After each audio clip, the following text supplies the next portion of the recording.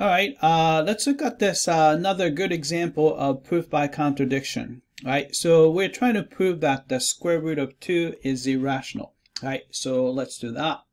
So as usual, for contradiction, we're going to assume the opposite.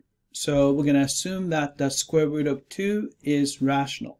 Right, by the definition of rational number or a positive rational number, we know that there exists natural numbers, m and n, so that the square root of 2 can be written as m over n. Right? Then we're going to add a little bit more extra condition so that the greatest common divisor between the numerator and denominator is equal to 1. Right? So this can be achieved because if greatest common divisor is not 1, then we can simply divide the top and bottom by that number to make sure that the greatest common divisor is 1. Right? So this can be done. All right, then once you've done that, we just have to manipulate the equation a little bit. Right? So we're gonna maybe first square both sides so that we don't have to deal with the square root. So you have a 2 is equal to m squared over n squared.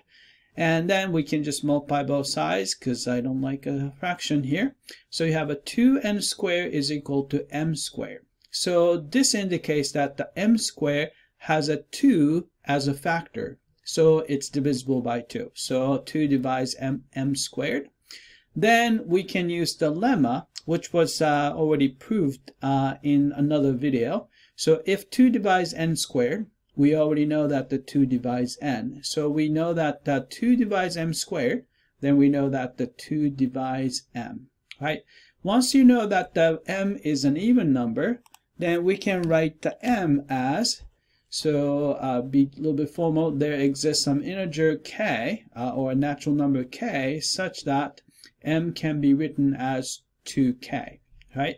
Then what we're going to do is plug this 2k back into this top equation here so that we have this equation. Right? So we have 2n squared is equal to, so 2k squared would be 4k squared. And then divide both sides by 2, so you have n squared is equal to 2k squared. Right? This equation tells you that the n squared has a factor 2. So 2 divides n squared. Then you can apply the lemma again to conclude that the 2 divides n. Right, then look at this fact here. You have a 2 divides m and 2 divides n, which means that the greatest common divisor is at least 2, because 2 is a common divisor. So we have this result here. Greatest common divisor of m and n is actually at least 2, which is a contradiction, but because we made sure that the greatest common divisor between m and n is equal to 1 up here. Right? Therefore, by proof by contradiction, we know that the square root of 2 is an irrational number. All right? That's it. I hope that this was clear.